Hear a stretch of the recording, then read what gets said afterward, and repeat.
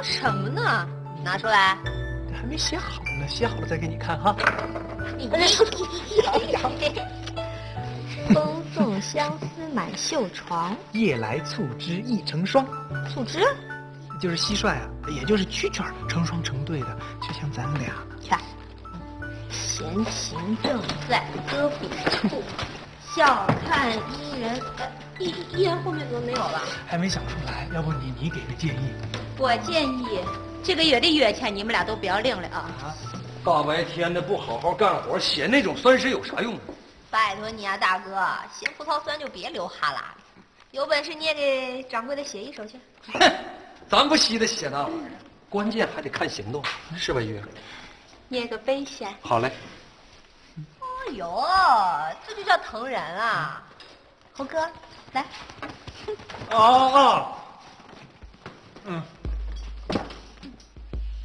形式没有用，关键看内涵，这才叫疼人呢。哎呀，疼！疼人就得这样，年轻人都学着点。学着点。不就疼人了？谁不会？不许跑！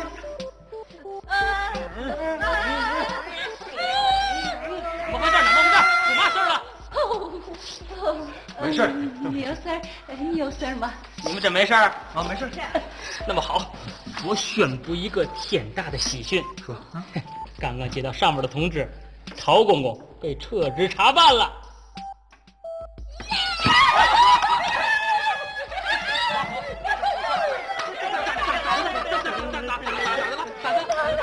曹公公下台了，他那些党羽全都跟着倒了大霉。哎呀妈呀！终于等到这一天了，姐，掌柜的，为了庆祝这件天大的喜事，不能请2天假吗？不能，你的探亲假早就用完了。不是，我娘最近身体不大好。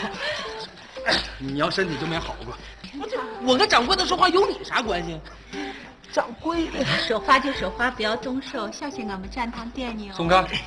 点就点，只要能从我家点死我都行。那要实在不行，我请病假呗啊！哎呦，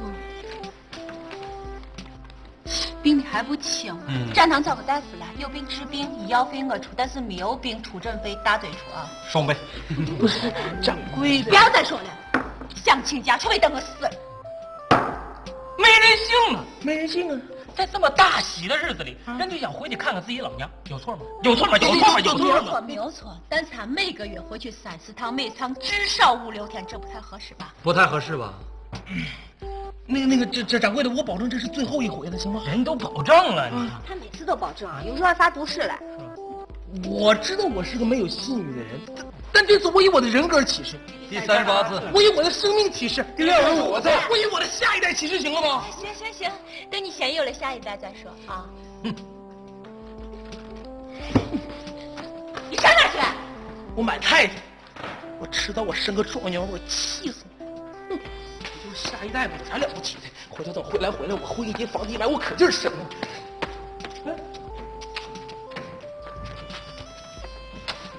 慢点，哎，慢点，行了，叫嘴做谁呀？我爹啊！你爹去年年底不就没了吗？可他胜死我爹呀！不是，到底谁呀？我新招的伙计。你看这事听着都新鲜，伙计坐轿子，掌柜的后面溜达着，谁信呢？咋回事啊？到底？别提了啊！这不刚招进来3天就出事儿了，大嘴儿啊！我都快崩溃了，我呀！不是，这节哀，到底咋回事？那不粘上了吗？沾宝来了，可不是吗？啊，对了，跟你们佟掌柜说一声啊，以后再招人可得看好了，这要万一摊上个有病的，下半辈子你就养活吧。别的不说，我跟你说，就这医药费，就得这个数。我跟你说，这个数，不，别花拳，再花咱俩该喝了啊！喝啥呀？我这杂货铺都快变成药铺了。我跟你说，啥活不干，工钱照拿，吃喝一点不能对付，一对付就犯病啊！你说我这有万贯家财，也得让他给我折腾黄了。我跟你说，妈，菩萨保佑，可别再犯病了！不行，我得回去。别，掌柜，下楼，到底得了啥病？疯了，我得回去了。疯了。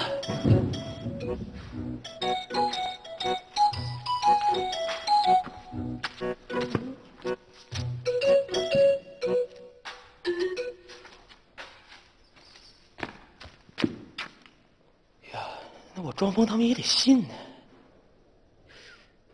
疯还是不疯，这是一个问题。是默然忍受掌柜的苛刻的管理，还是挺身反抗，用自己的力量把它解决？这两种，哪一种更高贵？如果仅仅是疯了就能让我回家，那正是我所需要的。疯了，傻了，糊涂了，那么在我疯了之后，我要做些什么？我得好好想一想。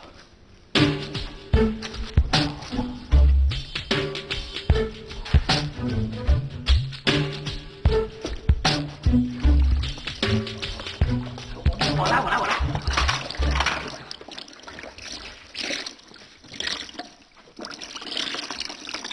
无双，自从那张公公走了以后啊，展侍卫，那展侍卫走了以后，你就一直请假。娄知县都问了我好几次，我都不知道怎么跟他说。你说我有嘛做的不妥的地方，你可以直说，别小鸡带公。我没有，我只是心乱，我想静一静。哎，我来，你歇着啊，我来。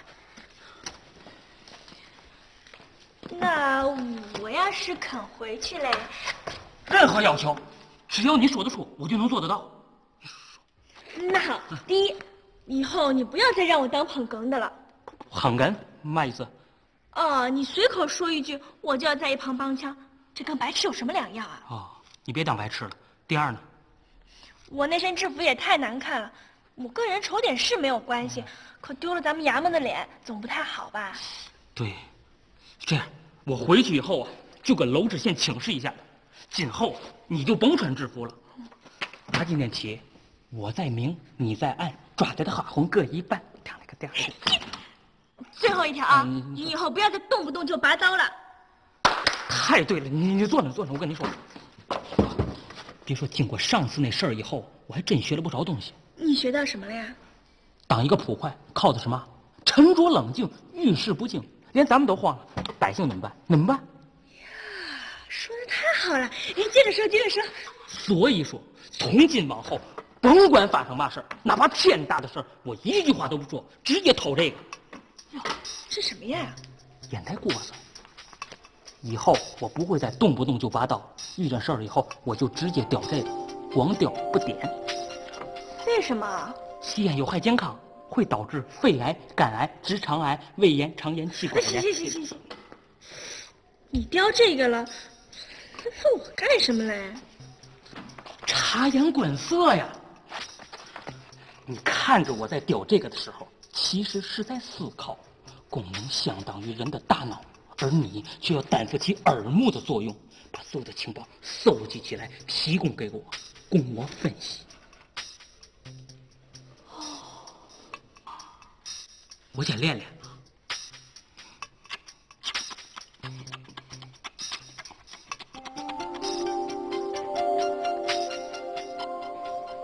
个死大嘴，卖个菜卖到现在，有本事他就不要回来。哼，说不定啊，人家现在已经到李家沟了。他干，先斩后奏，他不想领月钱了。说谁呢？谁不想领月钱来？呀，大嘴回来了，手里拿啥？给我看看。再来小强，我给你弄醉了，我让你赔命，你知道吗？小样呢？公子，这就是你买回来的菜是吧？啊，你看这多新鲜呢！哟，确实挺新鲜的啊！1根胡萝卜，2根小黄瓜，3头大瓣蒜，你就卖到了现在？不是，我也想快点回来，可手里捧着东西，它走不快呀。那不就一鸡蛋吗？至于吗？啊？事到如今，我也瞒不住你们了，我快当爹了。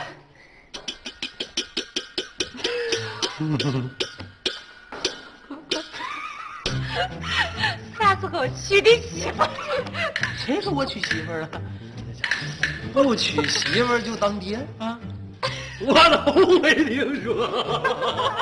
不是你校长，不是你们看着这蛋没？啊，这可不是一只普通的蛋呐！再过3天孩子就孵出来了，我跟你说，还是男孩呢。恭喜！接下来你是不是要请几天假照看你的孩子呀？真的可以吗？可以，那个就是瓜。回屋干你的活去，再敢胡说八道，小心沾堂店。你们爱咋地咋地，这孩子我还要定啊！要，随便要啊！哎，等你孵出来打个招呼啊，我给你孩子准备一个大红包。红包就不必了，回头你帮孩子整点什么小衣服、小裤子啥就行了。那谁，那个秀才呀，到时候别忘帮孩子起个名啊。那好办，既然孵出来了，就要诞生好了。太俗了，而且太难听了。我跟你说，起名就得起那种好听好记，还得越喜庆越好的。那就叫李喜庆好了。啊，或者叫李信祥。就这么定了。啊，回头是骡子是马，咱孵出来溜了啊。风吹呀，啦。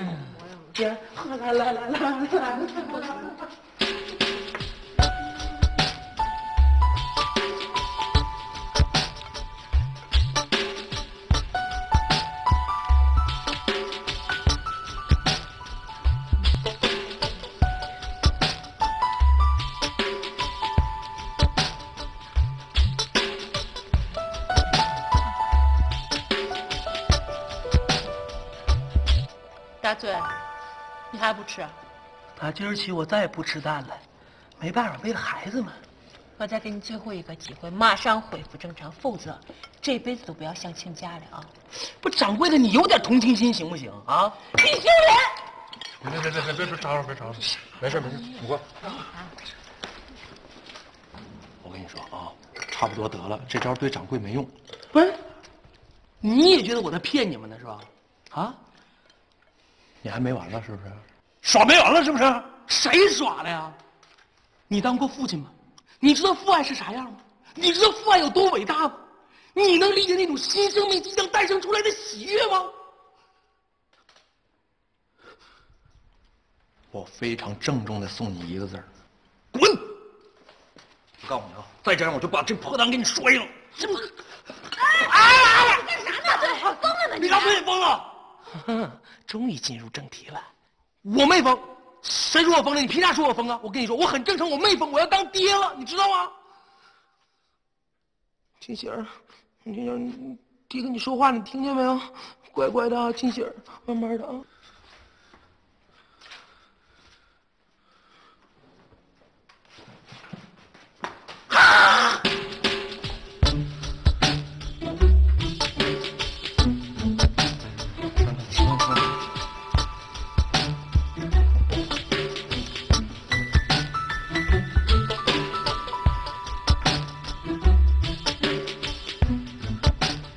阴谋，这绝对是个阴谋。就算是个阴谋，问题是他图啥呀？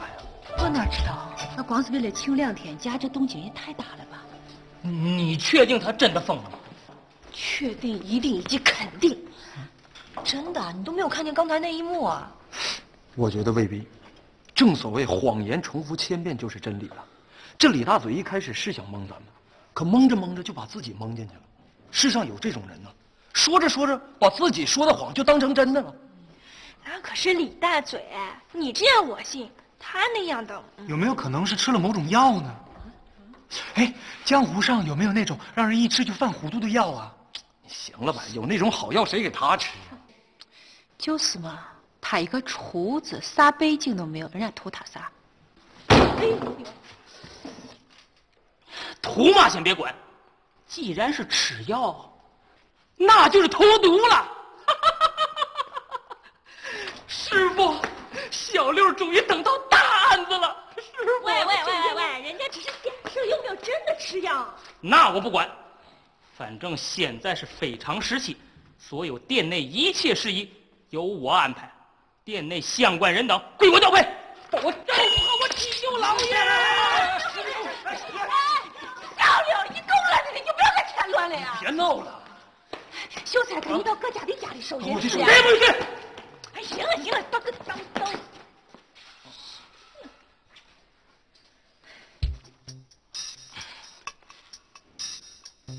依照本捕头的观点，所有犯罪可以归结到以下6个字上。哪6个字啊？时间、地点以及人物。这8个字吗？你说，你接着说。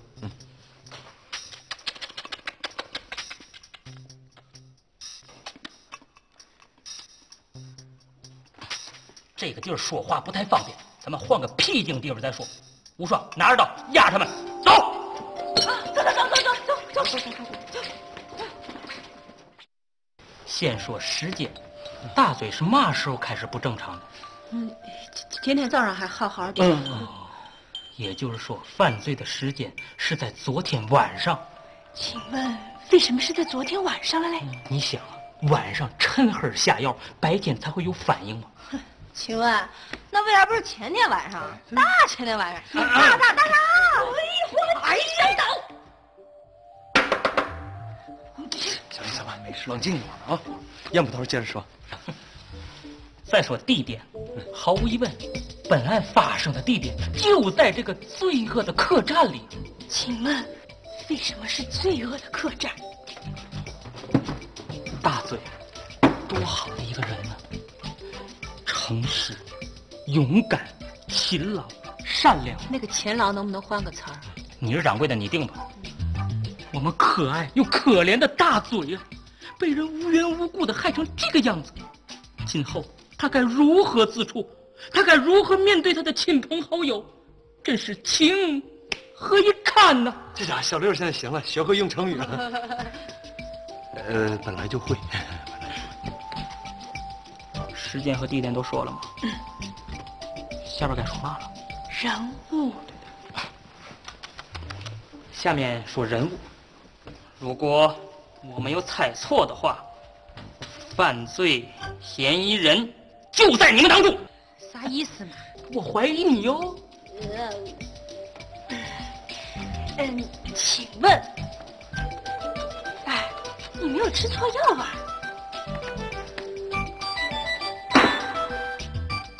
这个问题问得好，我不知道大家注意到了没有，话题又转回到药上来了。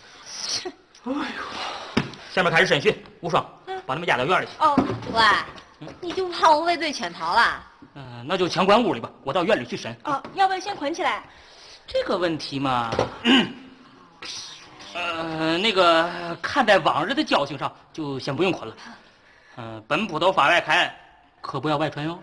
可我还上学呢呀。是啊。小妹妹，你最好不要乱动，否则我会怀疑你畏罪潜逃哟。跟我走，先审你。走，赶紧走。小姑，嫂子，不要怕哦。让他折腾吧，他弄出点动静，他不能消停了。哎，已经允许禁止说话，否则我会认为你们串供的啊。那个，你们肚子饿就说，我给大家炸成点儿。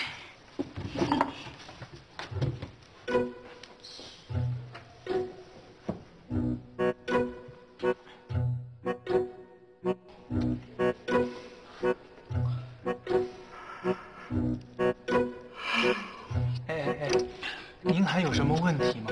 今儿的账我还一笔没算呢。你嘛意思？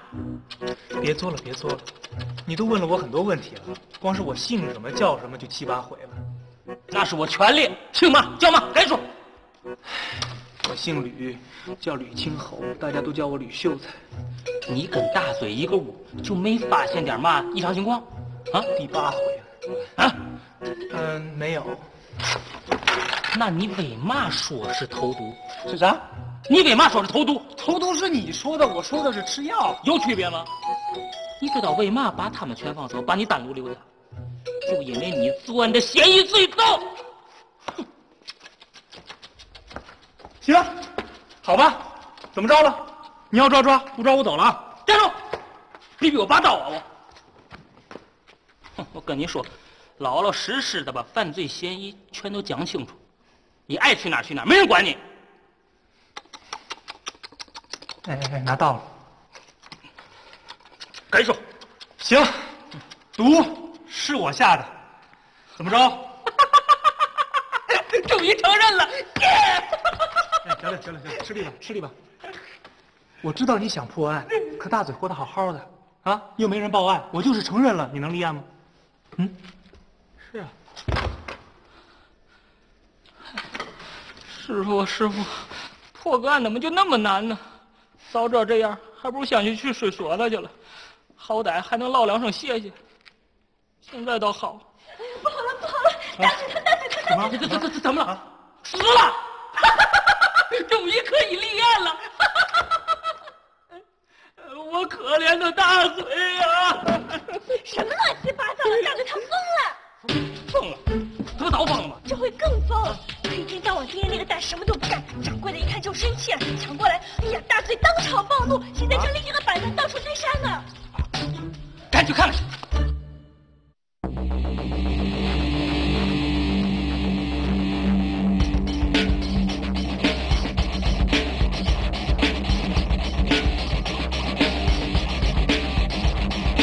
觉得怎么样？是否还算挺好？心比天高，不怕命比纸薄，放眼江湖，舞枪弄刀，每位大侠身手都有一套。从头再来，不能再次垮掉，心里的苦痛也许还算次要，脸上的疤痕更是微不足道，只要别再当我是跑龙套。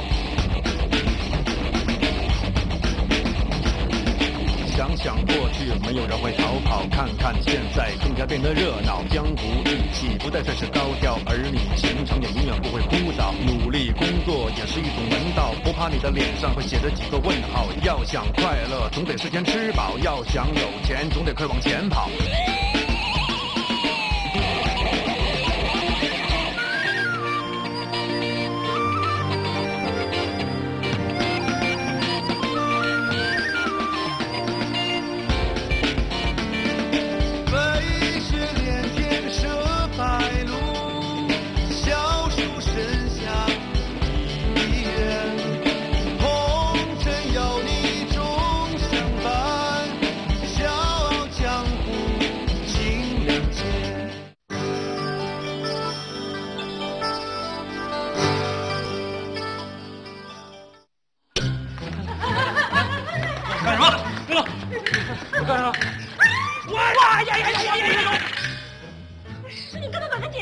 大嘴已经疯了，他挖牙一下不更疯了吗？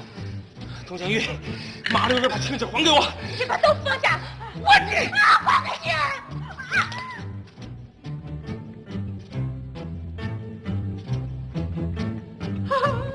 你！你打死我吧！我累我你！吴说，你啥时候学会了隔空打穴啊？哎呀，我哪会隔空打穴啊？他这是条件反射。来，动一下。你看，这才真点上了。哎呀，葵花解穴手，真点着了。行，带回衙门候审，我去拿下。哎，小刘，你说为啥要带回衙门吗？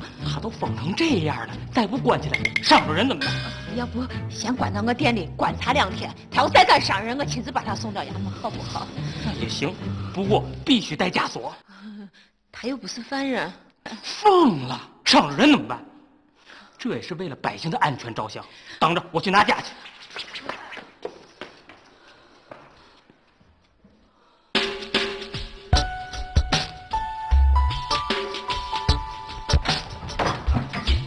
你靠我干啥呀？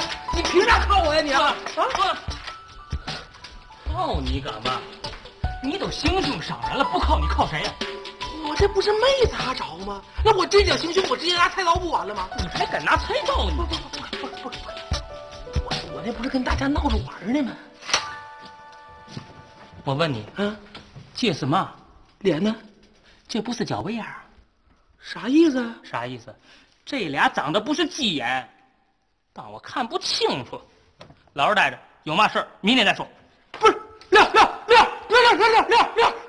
嘛？你听我解释啊！解释嘛呀？你还不，我这人脑子不大好使。我知道，我脑子也不好使，但我没犯事儿。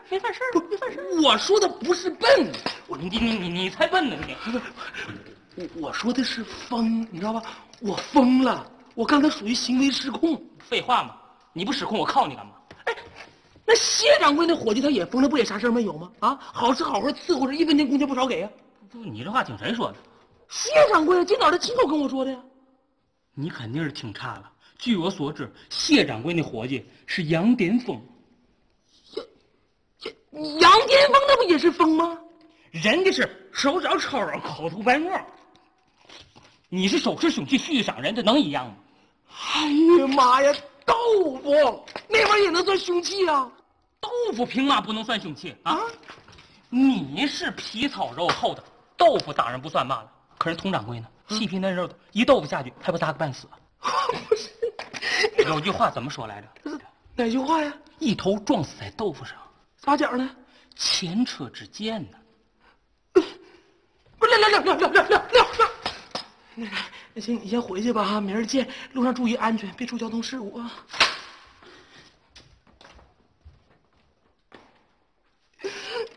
杨天风。哎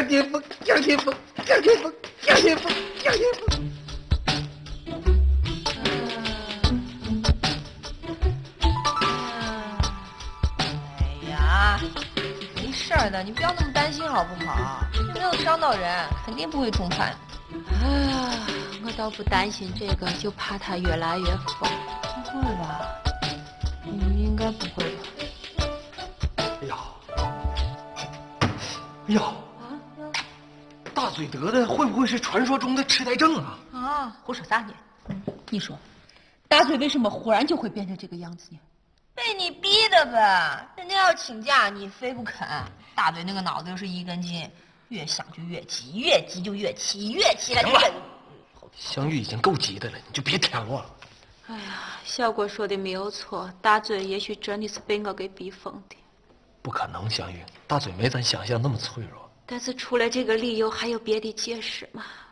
我错了，我真的错了。我从一开始就不应该嫁过来。如果我不嫁过来，我的夫君也不会死。如果我行了，叨叨咕咕就那几句。明天一早上我找一个好点大夫，一定要最好的，要最贵的。最好的未必就最贵吧？我不管，只要能把大嘴的疯病治好。大嘴是我的好兄弟，只要能把我兄弟的疯病治好，倾家荡产我也在所不辞。哇！这还是他吗？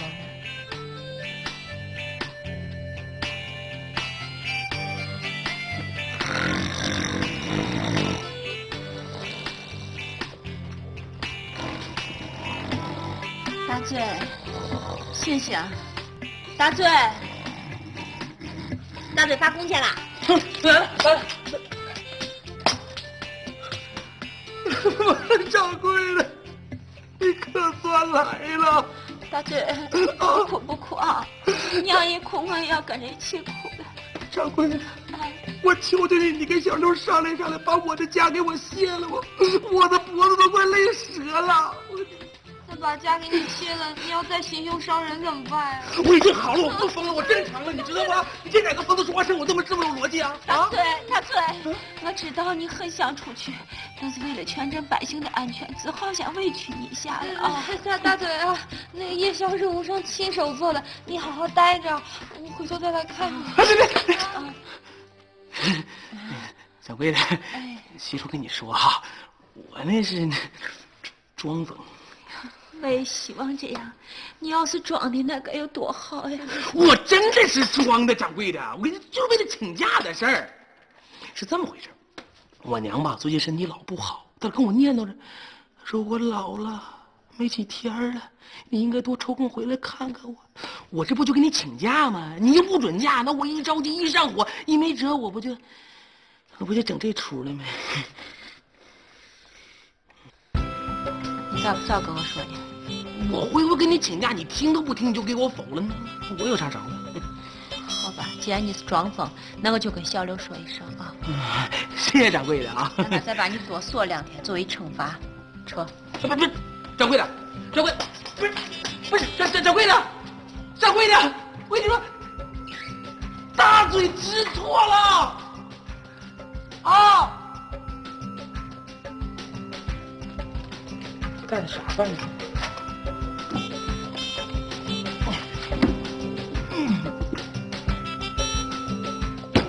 装疯！大嘴这个瓜汉子呀，就为了请假回家看他老娘。对，小六啊，就冲这份孝心，你就放他一马吧。就是，我倒是想放，可我没钥匙，钥匙在娄知县那儿。娄知县那边我去打招呼，他应该会给我这个面子，更何况他也是大嘴的长辈嘛。千万别！娄知县那边怎么想我不管，但我这边没法交代。好不容易逮着个犯人，嘛事儿没有，又给放了。我不是没事找事儿吗？让人知道了，我以后怎么混呢？是不是武双？呀，我们不说谁会知道啊？是呀。祝我双，注意素质，我看好你哟。他们说情我管不着，但你要说情，那就是徇私枉法。行了，小六，现在学会扣帽子了，比你师傅强多了你啊！你们爱怎么说怎么说，反正人我肯定放不了。那你还想怎么样呀？怎么样？口口声声说为了百姓，大嘴也是百姓之一呀。好，要不然这样，大嘴是因为疯了才被铐起来的，要想把他放出来，除非能证明他不疯。怎么证明？我想想。行了，别吧吧了，又不点火。有了，我那儿有6扇门发下来的专门的测试题，你们等着，我回去拿去。吴双，跟我走。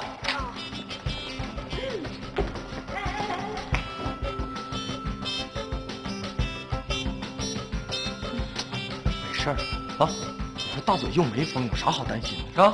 他是不疯，他那个脑子那可是测试题。安啦，这种测试都是很弱智的，都是随便编出来糊弄人了，随便混混就过去了。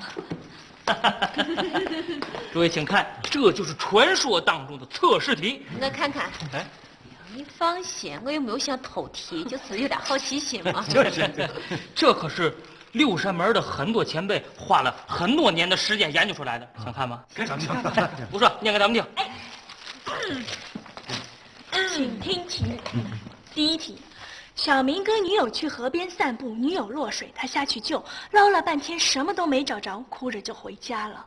过了2年，他故地重游，见河边有2个老头在聊天，一个说水清则无鱼，这条河里没有水草，所以就没有鱼。小明听到这个话，当场精神失常，跳水自尽。请问这是为什么？为什么？女友去世，悲痛欲绝。对，为嘛当时没事儿？有些事情越想越难受的。回答太好了，回答的非常好，但是你们离题越来越远。下一题。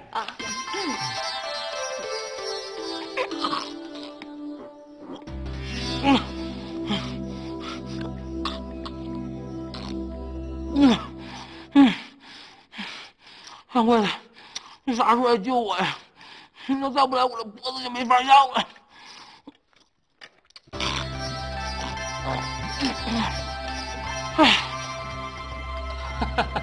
不会吧？这么简单的题都答不上来。第15题。母女3人，母亲去世，姐妹俩参加葬礼。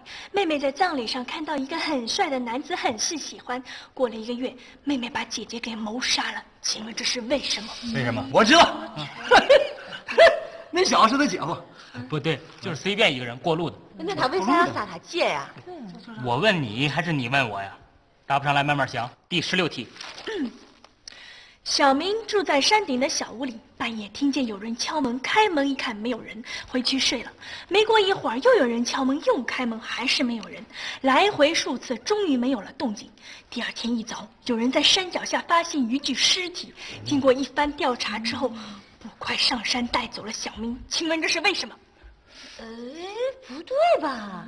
小明刚才不是已经精神失常跳水自尽了吗？是啊，我说的是另一个小明，又一个小明，俩小明，答不上来了吧？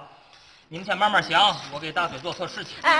不急，天都快黑了，吃完饭再走。对，我先做测试再吃饭。那饭早就凉了，跟我还客气个啥？来，坐下，喝杯茶嘛啊！小伙，去把我那个极品铁观音拿过来，给咱烟铺头开胃嘛。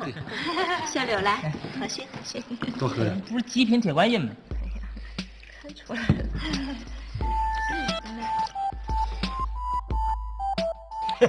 来，这杯酒敬烟铺头，祝你官运亨通啊！不喝了，一会儿还有正事儿呢。哎呀，一杯酒怕什么嘛？你又不开车，来，先干为敬。喝吧。哎呀，再来。不喝了。佟掌柜，别以为我不知道你们想要干嘛，想要套烤题儿，门都没有。峰哥啊，你去帮我煮个鸡蛋呗。现在不有炒鸡蛋吗？人家就想吃煮的嘛，行不行？哦，去，快点。六，你想吃什么啊？你想吃什么就跟人家说了，人家亲手给你夹喽。美人计对我没用，你又不是没使过，不长记性。吃，噎死你！哎呀，有日子没练功了，这家伙骨头都酥了。走你！老板，行啊你，鸡蛋不见这功力见长了你。哼，这算啥呀？真功夫还没使出来呢。但是我那真功夫干别的没用啊，抓贼跟玩似的。真是假的？想不想吃？想啊！那也等做完测试题再说。你这孩子怎么油盐不进呢？这就叫觉悟。哼，要不凭嘛当捕头？佟掌柜有嘛招数尽管使出来。全军覆没，吃饭。咱吃饭。行，哎，不是没吃饱了你拉我馒头。够不着了。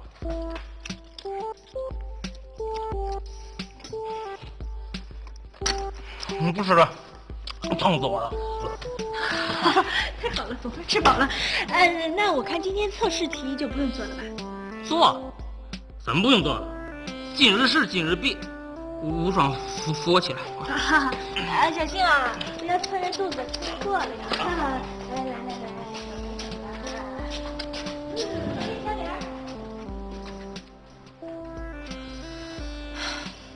我们怎么办嘛？不要慌，咱还有一张王牌没有死。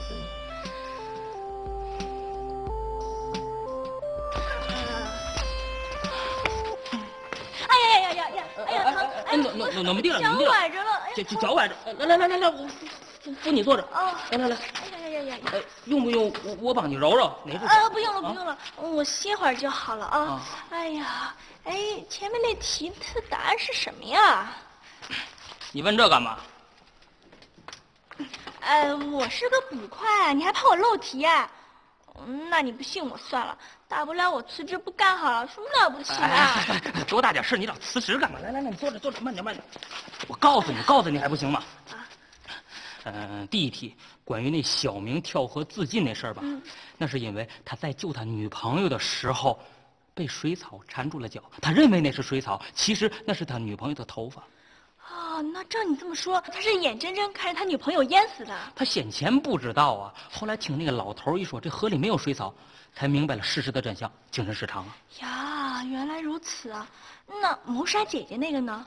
那是因为他妹妹认为只要参加葬礼就能碰见帅哥，他为了再次碰见帅哥，所以回去就把他姐姐给杀了，又举办了一次葬礼。呀，那半夜敲门那个呢？你傻呀！小明住在山顶上啊，那个敲门的人好不容易爬到山顶上，一敲门，小明一开门，吧唧把这个撞回山下边。他再次爬到山顶上的时候，一敲门，小明一开门，吧唧又给撞到山底下了。他如此反复了 N 多次以后，敲门的人终于坚持不住，给累死了。哎，行了，咱们走吧。16题都告诉你了，看看大嘴到底能对多少。我脚疼，疼，还不行？不行。那不用不用帮你擦点药啊？当然要了。你先扶我回大堂吧。扶你，好，慢点，来，走。哎呀，怎么崴那么重啊？哎呀，慢点。没事。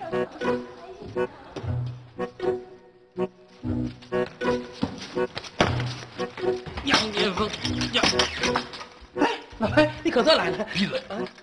记住啊，下面是正确答案。不是，什么答案呢？没工夫跟你解释了，你只要记住了，小明跳水自尽是因为他救你咋回事啊？小六要给你进行测试，证明你没有疯。如果你答错题的话，你就得一辈子带着他。啊？不是，但你别害怕啊，无双正缠着他呢，咱还有时间。老白，我脑瓜不好使，我也记不住咋办呢？记不住就给我硬记。这是你最后一次机会了，记住，小明跳水自尽，是因为他救女友时被水草缠住了脚。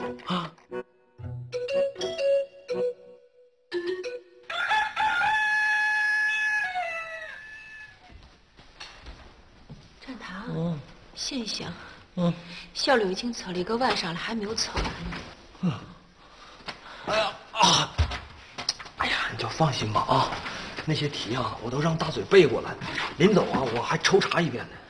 我知道，但是我就担心大嘴那个脑子万一给背差了。就放1000个心吧，你信不过他，还信不过我吗？哎呀，展堂，你说咱们是不是犯太岁了呀？从过年开始到现在就没有消停过。这不挺好的吗？俗话说得好，生命中充满了挑战。算了，我已经站不动了，还是和平点比较好。再站下去，我这个心脏迟早要报废掉。哎呀，小六儿，测试完了，哎，结果怎么样呀？来，坐着，给我来点水。哎，这个大嘴的成绩实在是不错，16题竟然答对了15题。可以放过他了吧？绝对不可以。为啥呀？他就答错了1道题，换成你能答对几道题啊？我1道也答不上来。那不就完了吗？你自己都答不上，你凭啥要求人家？对呀。老白，你们有所不知，这个测试得分越高越麻烦。啥意思啊？这是个反测试题，测试的是潜在的犯罪几率。普通人最多能答上3题，超过5题就是变态，超过10题就是杀人狂，答对15题就是不折不扣的变态杀人狂啊！小玉，